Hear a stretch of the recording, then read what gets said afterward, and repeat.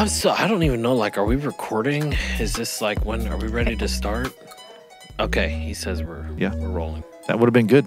You're gonna cry. Maybe start that way. I might cry. You might cry. That's how we open. Yeah. Well, the other day, I think we were talking about Valentine's Day. I thought we would cut that out. It was like, no, it was in there. I was like, oh crap! Did I make fun of Rachel's shirt or something? Or people gonna think I'm a jerk? So anyway, Ted is not a jerk. Okay. All right. Here we are. Bible reading plan recap week. Whatever. I lose track Yeah, man, of the we're in the thick of it. Yeah. Yeah. We finished a whole book. We're halfway through the second book, which is, it's been, the more I do it, it's not easy every day. It's not easy every week, but I'm getting more and more excited the more we do this because I love it. And I love the structure. I don't know who put this plan together. I do. It was Lance. And it's so well done. I really, really think that. I love that we did Luke and then Acts, and I love the Psalms he put in. So I'm just really pumped about it right now. I have found myself a few times appreciating the beginning and the end of the weeks and like what was covered, and so I'm grateful for the work you put into. Well, it wasn't just me. There were several of us working on it. Well, thank you. I'm so grateful. All right.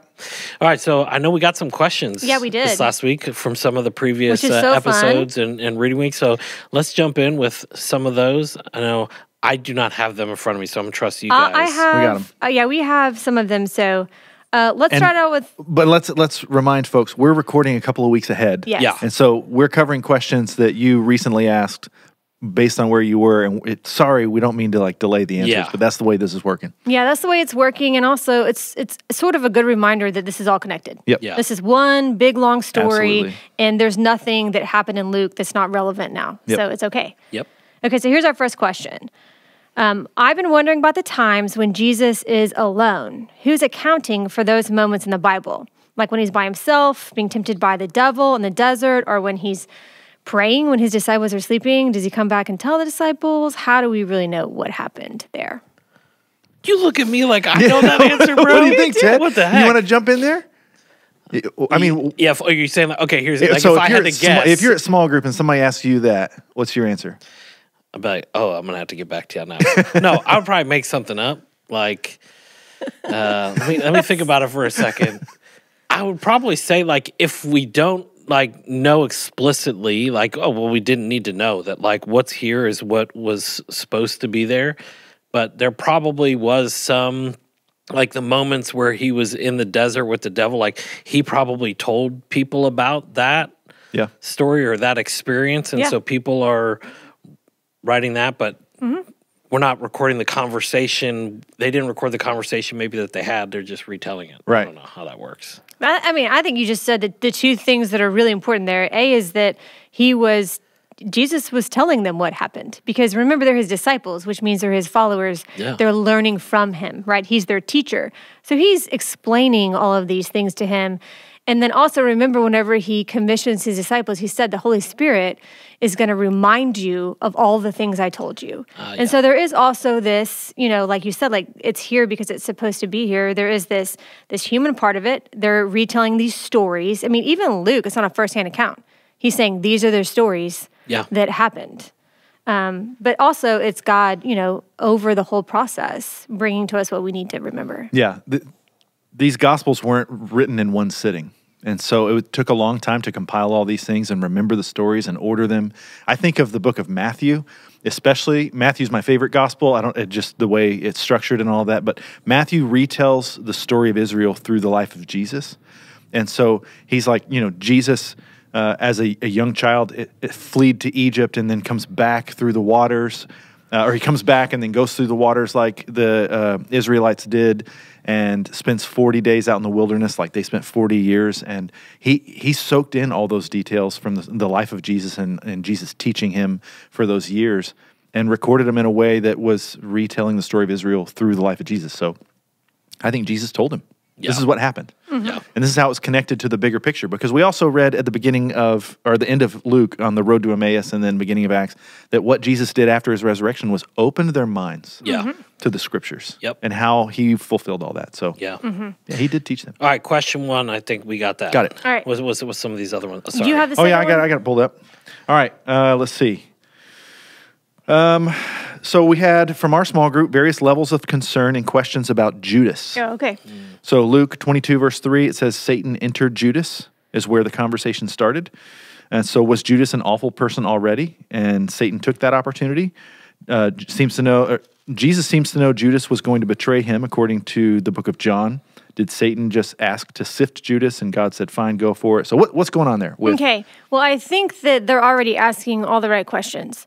Because this can feel complicated. I think we could talk about this for a whole podcast. We will not. But there's one aspect of this, which is when we hear Satan entered Judas, I think we think like horror movie type. He was possessed and like Satan was controlling his every movement, right? That's not how the Bible talks about this spiritual realm.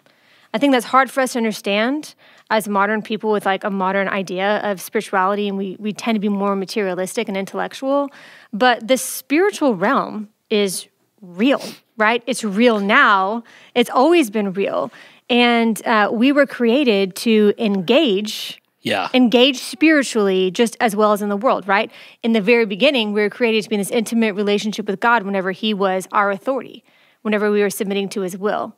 But in the garden, in the fall, there was this accuser, this opposing negative force, the devil, who tempted Adam and Eve, and yet they were still responsible for their sin. But this spiritual realm's always been a part of the biblical story, and I think it's just hard for us to get. So that's the first part of this answer. The second part is I think she said, was he always bad? A little bit. I mean, you have clues before in the Gospels of whenever you do sort of see Judas's character. So in John 12, it's this really beautiful story of Mary anointing Jesus with this really expensive perfume, right? And she's anointing him as the king with this really, really precious perfume. And it says, Judas Iscariot, one of his disciples, who was about to betray him, said, why was this ointment not sold for 300 denarii and given to the poor? He said this not because he cares for the poor, but because he was a thief, and he was in charge of the money bag he used to help himself to what was put into it. So we already see that Judas really isn't walking in the light. He's already showing deceit. He's already showing his greed, that he cares more about money than he does the kingdom and what Jesus is doing and who he is. So I think that we have to hold both of those things together. So Judas already was showing who he was. He had the front seat to the reality of Jesus, to his truth, to his character, to his light, to what he was doing in the world, and he still was seeking after money and being dishonest. And so when it says Satan enters into him, he had opened himself up to that, just like Adam and Eve opened themselves up to the power of Satan. You know, there's no neutral for humanity. We are spiritual creatures, and we are designed to live in this kingdom, and we're either for the kingdom of God or we're opposed to the kingdom of God. And so he is responsible for that. It was his choice, and God allowed it to happen. Yeah, I think of Pharaoh in the story of the Exodus, where it says that God hardened his heart. But if you really dig into what that means, it's that God just allowed him to be turned over to what was already there. Yeah. And if anything, just allowed it to be accelerated. He didn't put that into Right. he didn't put a hardness into his heart. He just allowed it to continue happening. Right. So this isn't a situation where, God, the puppet master, allows, Judas to, beyond any of his Right. will or control, to Right. execute these things because this is what had to happen. Yeah. This was part of And Satan wasn't completely controlling him either, right? Yeah. This was his decision to give himself over to the darkness. Yeah. And also, so God wasn't controlling him in that moment. This was his choice to turn from God, to rebel. But God's sovereignty, he used this for his purposes of salvation. Yeah. Which is really the amazing part of this. And you see it happen throughout all of Scripture, even in Acts, even in this week, you see what was bad become a good thing for the gospel. I think we got that one good. Got Were there it. any other questions? Yeah, that there's came one in? more. One more? Uno más. All right, this is a big one. You ready, It's a big Ted? one. Oh, gosh. All right. So it says, in our small group, we dove down the rabbit hole of Luke 23, 43, saying, truly I say to you, today you will be with me in paradise. So this is from the scene where Jesus is on the cross. He's between two thieves. Yep. One is mocking him and the other defends him. And so I'll just read that real quick. It says that one of the criminals who were hanged railed at him, saying, "Are you not the Christ? Save yourself and us." But the other rebuked him, saying, "Do you not fear God, since you're under the same sentence of condemnation? And we indeed justly. For we are receiving the due reward for our deeds, but this man has done nothing wrong." And he turned to Jesus and said, "Remember me when you come into your kingdom." And Jesus said to him, "Truly I say to you, today you'll be with me in paradise." So the small group is talking about that moment. And then one of the ladies asks, "Wait, I thought that Jesus went to hell for 3 days. How could this man end up in paradise the same day?" And so then it just started a conversation about what happened between the death of Jesus and his resurrection on the third day. Did he go to hell? I mean, that's it. What's that all about? Yeah, you'd think like the movie posters, like Jesus went down there and like, cut Satan's head off yeah, or right. something. You know, he like Yeah. defeated Satan, or I don't know. It's not how it And works. it's been said in the creeds. He descended into hell. So I actually brought the Yeah. Apostles' Creed printed out here.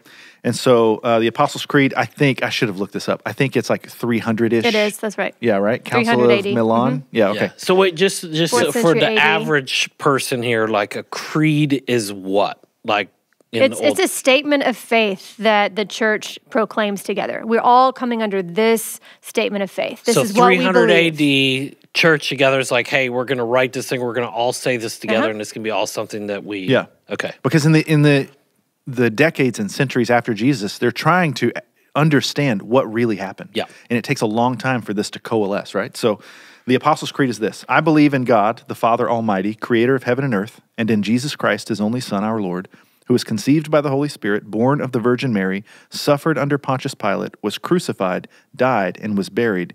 He descended into hell. On the third day, he rose again from the dead. He ascended into heaven and is seated at the right hand of God the Father Almighty. From there, he will come to judge the living and the dead.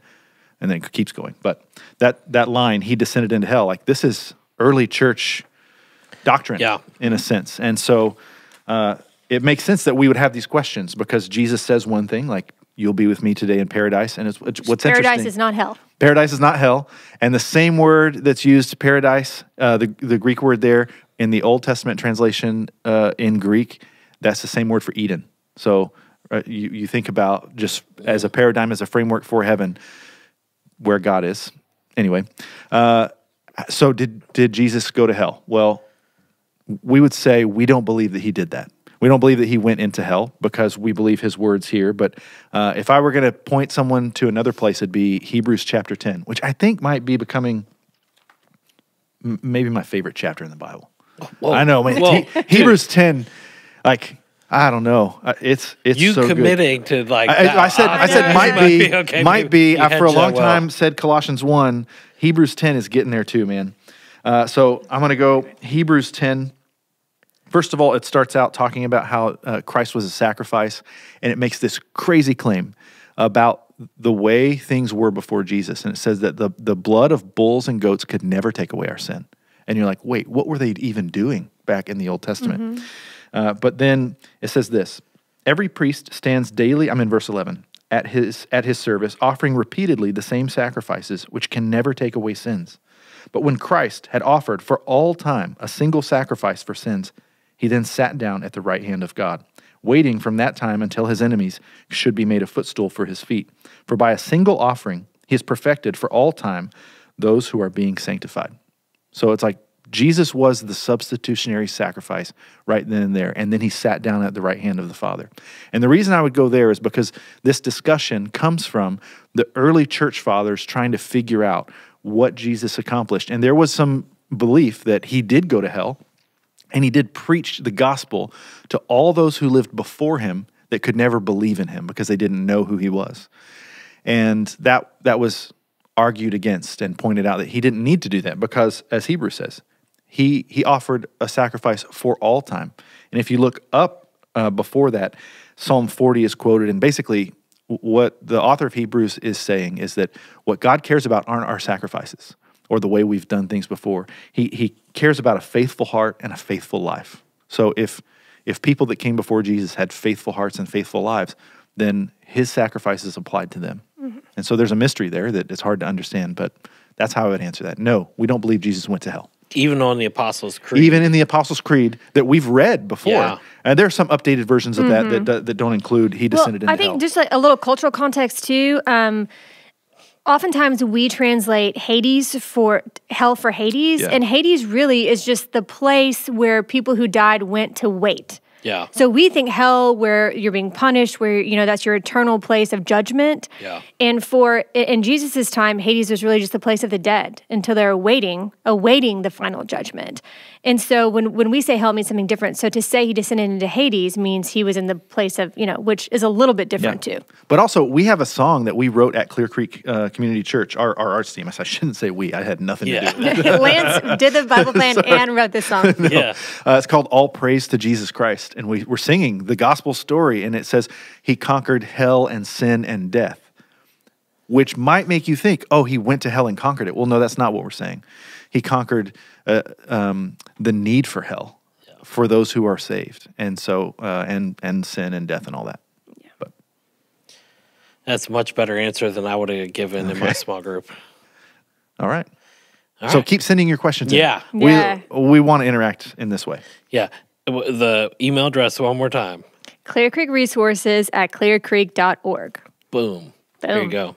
All right. Well, let's jump in. That took, how long did we spend on that? A little bit of time. There you go. That was good. About 10 minutes or so.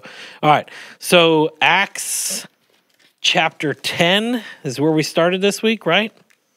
Yep. Yes. This is a big one Yeah. Why is it a big one? because it's a whole new revelation, really, that's surprising. And I think for us, it's hard to grasp how surprising and important this section of Scripture is. And it's what a lot of the conversations in the New Testament letters are about. So we have to really understand this, to understand a lot of what the letters, when we start to get there this year, are really talking about. Yeah. Why don't you want to give a quick summary of what happens there in 10?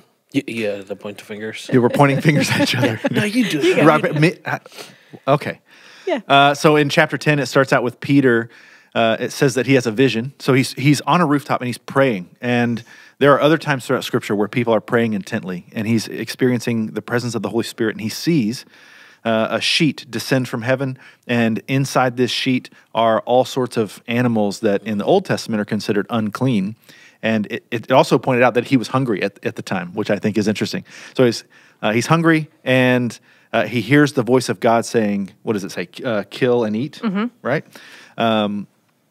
So he then kind of argues back with this voice from the by Lord. no It's means, like, yeah, Lord. there's no way. I've always followed the... He's like, don't tempt me. Yeah, don't tempt me. I don't eat unclean things, which we can talk about the difference between clean and unclean and holy and common, all that stuff. But Well, just right quickly, Yeah. because you brought up, the difference is has to do with Old Testament stuff. That's There's right. things that Jewish leaders, they would say like, hey, eat this, don't eat that. This is clean, not clean. that's right. So there were things that would make a person That's right. unclean. And so, they didn't eat pork, for Yeah. example. And that's why the story of the prodigal son is so scandalous, because he was with pigs and serving pigs and feeding pigs. So that was just one of many types of food and animals that Jewish people did not eat. And Peter is hearing the voice of God saying, there aren't unclean things anymore. And Peter is shocked by that. And it was shocking because it was different than the rest of the world. So it was not only food, but it was all these other ritualistic laws that they had to set them apart. You are Yeah. to be a separate people from all of the world around you. They're doing all these things that you're not allowed to do because they're pagans and they're worshiping idols and they're unholy. You're to be holy and set apart. And here's all the ways you do that, which included all these food laws. Yeah, and just we get in our minds that the opposite of holy is unholy, but biblically speaking, the opposite of holy, or the counterpart to holy, is common, which is what he's talking about here. Like, I've never eaten a common thing; it would make me unclean, and there's a whole lot of Old Testament stuff there. But Yeah, we're like, common, that's like McDonald's. What's right, common? yeah, no, but Don't be a holy snob. is something that's been set apart, consecrated for use in the Lord's service or in the Lord's presence, Which And includes his people. That's right. Yep. So This is a turning point in the narrative of salvation, where it's not just a people who are living a certain way that might be set apart, but God is saying he's the one who makes people go from unclean to clean, from common to holy, and that's through his... And he's declared it. That's right. Through his son. Yep. Well, and I think when I used to read this chapter in the Bible, I used to think it really was talking about, okay, so these food laws are now obsolete. This is a part of what he's saying, but it's not really the point. The point is about these people. Yep. Because as soon as this vision happens, these Gentiles show up at his door and say, God sent us to you. And Peter knows exactly what that means. I didn't when I'm reading it because I'm so outside of this cultural context. You know, it doesn't mean anything to me. Okay, good, eat it, Peter. Go, go, go. You know, but God's really saying, hey, these Gentiles, they're not unclean. I've declared them clean. Tell them the gospel. I mean, it's really this amazing moment of this salvation. They knew it was for the Gentiles. They've always known that, but they didn't really understand the grace and the really bringing in of people, not through becoming Jews, but just because I've declared them to be my people through Christ. Yeah, I think one of the things I got hung up on here a little bit was just that phrase, what God has made clean, do not call common. And so is that the idea that like who God has redeemed, or, you know, people who have come to faith do not call common? Or is this like saying like, no, all people, like he's created everybody, don't call... It's not all people. Yeah. That's a great question. What you see kind of unravel in the story is that the Jewish people come speak with Peter, and they're like, dude, you hung out with uncircumcised people. You ate with them. That, in our world, makes you unclean. And Peter's like, no. A new thing is happening here, that they're part of. So he's saying like, hey, the Gentiles that God has made clean don't call common. That's right. Because they are holy. So it's not as a broad statement here. Where it's not about all humanity. Yeah. It's about the Gentiles and anyone who would believe in Jesus and receive the Spirit. Because that's what he goes on to say. He's like, wow, the Holy Spirit is in them. He can tell. He can see. And he's like, why would we not baptize these people? Yeah. And this Gentile was seeking after God. I mean, Luke makes very clear this was someone who was trying to follow God, who was seeking after God, who was devout. And he said, hey, go find Peter, because he's going to tell you, it says in the next time he repeats this story, he's going to tell you something that leads you to salvation, which is the gospel. And so he was seeking after God. It wasn't just anybody. It was those who want to be saved. Yeah. Yeah, so just, I guess, a quick at the end, the people end up showing up. He preaches, basically, a little bit. They hear the good news, as they say there, and then they're filled with the Holy Spirit, and he's basically like, dude, we got to baptize these jokers. Yeah. It's like a second Pentecost. Yeah. It's really a beautiful, beautiful moment, because we had the Pentecost whenever the Spirit descended upon. Remember, at Pentecost, like Lance said, was this festival where Jewish people from all over came to celebrate together. So whenever the Holy Spirit was upon them, that was mostly Jewish people. And this is, again, the Holy Spirit coming down, but it's on the Gentiles. And Peter's like, oh my. Yeah. This is real, and they're not circumcised, and they don't follow all of our rituals for holiness, but God is still saving them and giving them the power of the Holy Spirit. And this was the Cornelius, his whole house. Yep. There was a bunch of people there. And then Peter leaves to go back and like tell everybody what happened. Yep. That gets us into 11. So I think before you start talking, whenever we teach how to study the Bible, because I want you to go, whenever we teach how to study the Bible, if there's any story, like we were just saying, like whatever's in the Bible is there for a specific reason. You know, Jesus did so many things, we couldn't even, fill all the books in the world with what he did and said. So if it's in here, it's important. If a story is in here twice, right in a row, it's really important. This is a huge thing. Pay attention. Yeah. Yeah. Because much of what happens the rest of the time is a consequence of this. We're going to read the New Testament letters where they're arguing about circumcision or food or who they're Works with. of the law. Yeah, all these things. And so, again, like we said earlier, the decades after Jesus, they're trying to sort out who's in, how are they in, how do they live, what do they need to do differently. All that is at play right now. Yeah, this was a weird one for me. This day, I didn't have like any notes from it. I just read it. I don't think anything was On like, 11? 11. Yeah. So 'Cause it's maybe the did I same miss story. something again? Well, it's a repeat of the same Yeah. story. So Yeah. what Rachel's saying matters. But then also in verse 19, it's worth pointing out that those who were scattered because of the persecution that arose over Stephen traveled as far as Phoenicia, Cyprus, and Antioch. So remember when after Pentecost they were all staying in Jerusalem and sharing their lives together, and that was happening. And it makes you wonder, how long would they have stayed? Would they have taken the message out if not for the persecution they began to experience? And when Stephen was killed, they scattered. Yeah. And so now you see the evidence of that scattering. People are going to these places far away, and they've taken the message of Jesus with them. The Holy Spirit is with them. And so this is now the spread of the church. Mm-hmm. I mean, when I was reading through this, I was trying to think because it really is hard for us to grasp the enormity of what God is saying to Peter in this moment and what Peter's trying to tell to his Jewish people. Because remember, they've been waiting for this Messiah, but it was a Jewish Messiah. They were confused when he wasn't just a political king. We talked about that a lot in Luke. But he's still the Jewish Messiah who's supposed to rescue the Jewish people. And they've always welcomed in outsiders. There were always those who became followers of God, but they had to become Israelites. They had to be circumcised. They had to follow the laws. And so this would really be like if we were, this is not a political statement, but if you're like, hey, so like if you want to become American, okay, but you have to apply. You've got to take tests. You've got to work here for a while and get your visa. Then you have to get a social security card. You got to pay taxes. You have to do all these things. And then you're an American. This would be like if somebody was like, well, I mean, if you pledge your allegiance to America, you say the pledge to the flag, you're in, you're American.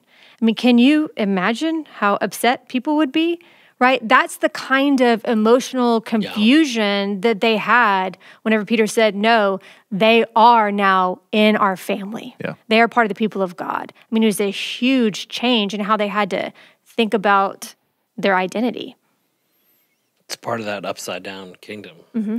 Well, yeah, and what you see as you keep reading through Acts is that there are some Jewish people who, once they recognize, oh, okay, that's what's happening here, they're all in. But then you have all these other Jewish people who don't have the Holy Spirit. They don't believe that Jesus was the Messiah. They're continuing in the Jewish faith, and they're the ones that are pushing against this. They're the ones that are causing problems at every synagogue that Paul and Barnabas go to in all these places. All right, I'm going to try and keep us going here. So some other stuff that happens. We get into 12. Peter and Herod. Yeah, Peter, Herod. James is killed. Yep. In prison. I think the one thing that day, just the idea is this was another one of those immediately at the end of 12 there, where in the death of Herod part, what is this? Gosh. I say this every time, like my eyes. I feel like I should bring one of those like magnifying We need to get you some readers. or some glasses. That is the truth. You need to get you a large print Bible? Dude, no, it's funny. I have glasses I'm supposed to wear, but they changed my prescription one time, and like I couldn't see. It was a long story short. I don't wear them when I'm supposed to, and it's bad because I should wear glasses. You should. Yeah. It says, immediately an angel of the Lord struck him down because he did not give God glory, and he was eaten by worms and breathed his last. This is another one of those like, oh man, this is crazy. God's, people being like just struck down, and enough that like eating like the worms eating his body. Was that because like it was over a long time, or was that like immediately worms appeared and started eating his body? I don't know. I'm not saying that's a question. It's one of those like, that's where I started going. It seems like it's a very extreme though, right? It's a really extreme description of like he's gone. Yeah. Like he was the one like claiming to be the king. Yep. This is the clash of the kingdoms. This is, this is who is stylizing himself as the king of the king of the Jews. And even people are calling him God himself. There's all these stories in history books about how he would put like jewels on his robe so he would actually look like he was shining. Oh. And God, there's this political thing going on too. Who is the king? It says in the chapter before that this is when they first started calling them Christians. For us, that just sounds like, oh, you're Christians. Are you a Christian? I'm a Christian. Christian is Christ means anointed one, anointed king. So they were calling them the anointed king followers is really what Christians meant. And so Herod was opposed to them, right? Because now they're gaining a following. And so that's what this whole chapter is about. And then you see that God says, no, judgments coming for you if you claim. Yeah, and if you track the story of Herod, he's playing both sides, the Jewish side, because he is part Jewish, and the Roman side, because he has to interface with the Roman government. And so he knows better than to let people call him a god. Yeah. That's crazy. So Herod's out, and then it said right after that, but the word of God increased and multiplied. Yeah. So like that just like, things are happening. It's on fire. This is where we move into 13. Okay, 13. First section, Barnabas and Saul are sent off. It's easy to read those verses and miss the gravity of what's said right here, because we don't, like, you're reading these names. Barnabas was there. Simeon, who is also called Niger. You if you have a study Bible, you read in the notes there that word means a black person. Like, you have someone from Africa, right? Yeah. And then you have Lucius of Cyrene. Cyrene is the capital of Libya, on the northern coast of Africa. So you have two people from Africa that have the Holy Spirit that are prophets. Yeah. This Right is, here. Right here. This is crazy. And then you have Manaen, a lifelong friend of who? Herod. Yeah. Who we just read was eaten by worms and struck down by an angel. Like, you have a mixed collection of people, Jewish, African, rebellious, and they've all been changed by Jesus and given the Holy Spirit, and now they're prophets in the church, and then they're going to send Barnabas and Saul. Like, that's what's happening. How beautiful. Yeah, Everybody's being sent out. It's spreading. it's spreading. Like I said, It's already- spreading. multiplied. It's spreading to It's- all people. Yeah. To the ends of the earth. Which it's just interesting, just in that time, like the contextually, like the movement of people, even back then. I mean, because we have some context, I guess, of timeline, like how far past we Yeah. are here. Yeah. I mean, Somewhere. and what this doesn't account for how many years Yeah. in each place. So when it says that when Paul went to Tarsus because he was being hunted, he stayed there for 9 years. Yeah. But so you're just like reading one section to the next, and you don't realize 9 years elapsed. Right. Well, Sounds like a couple weeks. And that's Yeah. that's what I even mean. Like, but in verse, but the word of God increased and multiplied. I mean, there's time in there, and so, but the movement of people that you have a God, they're all in this same place. You have people from, North Africa and all around in this place to even be sent out. It's Right. like, maybe were they always from there? I don't know, but either way, people were on the move. You already see a pattern whenever we looked at this beginning of the church to sort of remind ourselves of what we're supposed to look like. We talked about the marks of the church last week or the week before, and just how often it says, and they prayed and they fasted and they prayed and they fasted and they gathered together and then they went out. It's just a reminder to me when I'm reading this of the importance of praying and fasting and being together before you go. The importance of that in ministry. Yeah, so these are listed as prophets and teachers. They filled with the Holy Spirit, leading the church, but yet what are they doing? They're praying and they're constantly Yeah. seeking God. It's not as if like, they have it all figured out and they just know what to do all the time. They're depending on God day in, day out. And that's how the church moved forward. It shouldn't be any different today. Right. Anything in the rest of 13 before we hop to 14? I don't know if you had anything in your notes from that. It does. I do want to point out that when Saul and Barnabas go to any new place, where do they go first? You read in verse 5. Yeah. Synagogue? Where? Yeah, Yes. there you go. That's why would they do that, do you think? So they go to each new town and they hop into the synagogue. I don't know. I'd be making something up.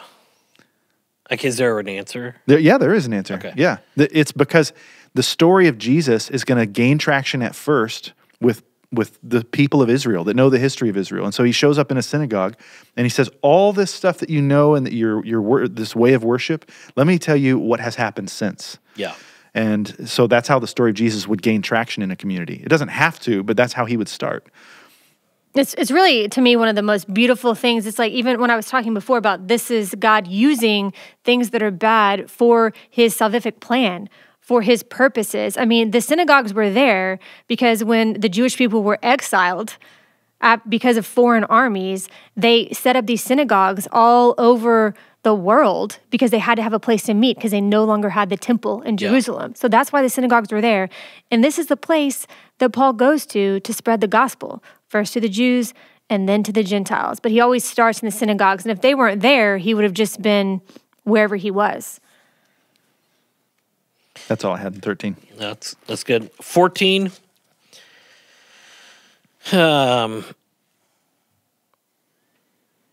Yeah, I looked it up a little bit in my notes and stuff, but this whole idea of, they get there, to the Gentiles, the messages, and then the things that they saw, and they think they're like these gods. Yeah. And so they have to be like, oh no, guys, like we're just men. But this idea that they tore their garments and rush out to the crowd, I just remember thinking that they're like, I wonder, like, what does that mean? Is that just like, I don't know. Like they're like, God, I'm gonna like rip their shirt off like it was like a power move. It's like a show of grief. Oh, okay. For in that time, show of grief to rend your garments because they don't want to be worshipped. They're like, don't worship us. What happened to the last guy that got worshipped and that's true. accepted 2 chapters ago. Right. Yeah, right. The angel struck him down and worms ate him. Yeah. They want nothing to do with that. Yeah. I mean, I think something just if like 13 and 14 together, the difference between how Paul and Barnabas teach the people that they're in front of. And you can see in 13 and before they like Lance was saying, they're in the synagogue. So they're teaching these Jewish people, hey, this is David. Like this is the son of David who's come, who hasn't been corrupted. They're reminding them of the Jewish story. And this is how it all culminates. Right now, and he does it even longer and better in Acts 17, and we'll get there, but he uses this general idea of this creator God. It's a different kind of sermon that he gives to the Greeks in this section. Yeah, that and then that's where it gets to right after that I spent some time thinking about that it wasn't the typical gospel message that they've been sharing. At least maybe it was, but what's highlighted here is this idea I don't want to say appealing, but basically like, dude, he's provided for you. He's brought rains that have brought food. There's one God. We're not the gods. There is one creator God who created you and who's shown himself to you. It's not us. It's not all these gods you've been worshiping. There's one God who has revealed himself to you and who has come to save you through Jesus. Yeah. I think there's another pattern too. Sorry. Yeah, bring it up. Go. Well, just that, whenever I was reading through this, I was even thinking about, whenever we read in Luke how Jesus, he came into Jerusalem and they were crying Hosanna and treating him like the king. And then, 2 chapters later, they're yelling, crucify him.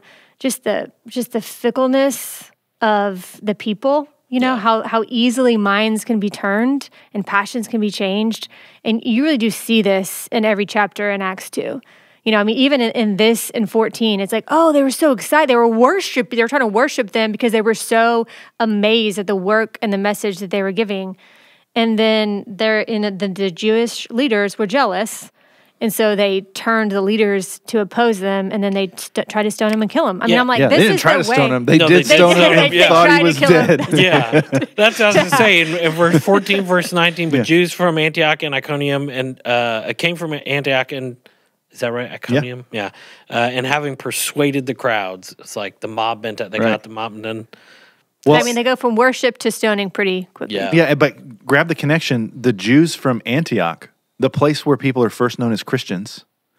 So they're already riled up. This movement is happening and leaving them behind. And they hear Paul is down the road in another town, so they're going to show up and try and stop him from letting this go any further. And they throw rocks at him until they think he's dead. I even when I was reading this, I was even thinking back to our conversation about Judas, just the depths of the sin that hold onto our hearts. Every time it talks about the Jewish leaders trying to turn people against Jesus and his people, it's jealousy. They were jealous and they were afraid for their position. We didn't even talk about, there was a magician who opposed Paul, and it was because of his position. He wanted his power in that community. It's always about grasping for money or power or whatever it is, which is relatable today. Yeah. And it's something we have to take care of and confess and be in community with. Or even the status quo. It's like, I don't want things to change, and so I'm going to hold on to this can't be because this is how it's always been. Yeah, absolutely. So, all right, guys. I think we're getting there. So then we jump into the Psalm. Psalm 100 was our last reading of the week. Yep. And we talked about before we began recording that we would just read this as our prayer. Yeah. Because this is really, see, I was worried about crying. I'm not going to. I think this section of Scripture is hard for us to really grasp the momentous proclamation that it is. But this is for us, for me at least. I am not culturally Jewish. You know, I would never have been a part of the family of God. I never would have known Jesus and had his Spirit within me and been a part of his kingdom if not for this, the fact that it really is for all people, for all nations, by grace. I don't have to become a cultural Jew to be a part of his family. I mean, that's incredible and a really new thing right here that we all live into now. And so this psalm is a celebration of that to me. It's such a perfect way to sort of wrap up this section of Scripture. So funny, I think we should just read it as a prayer. Yep. Yeah. It's an amen and hallelujah for me. So, Who do you want to? No, you read it, Rachel. Okay. A psalm for giving thanks. Make a joyful noise to the Lord, all the earth. Serve the Lord with gladness. Come into his presence with singing. Know that the Lord, he is God. It is he who made us, and we are his. We are his people, and the sheep of his pasture. Enter his gates with thanksgiving and his courts with praise. Give thanks to him. Bless his name. For the Lord is good. His steadfast love endures forever, and his faithfulness to all generations. Amen. Amen. Well, guys, thanks for being here again. Just a word of encouragement to all of you guys out there watching, listening. Just keep it up. We got a little bit ways to go to get rid of this bookmark. To get rid of the bookmark and get a new this one. To get a new one, yeah. So keep it up and stick with it. Thank you so much for joining us for this week's Bible reading recap. We hope these conversations are helpful as we all seek Jesus in his word. Listen, if you go to clearcreekresources.org, we have a lot more resources dedicated to helping you study the Bible. Because when we open the Bible, God opens his mouth. Let's continue to seek God in Scripture together. We'll see you next week.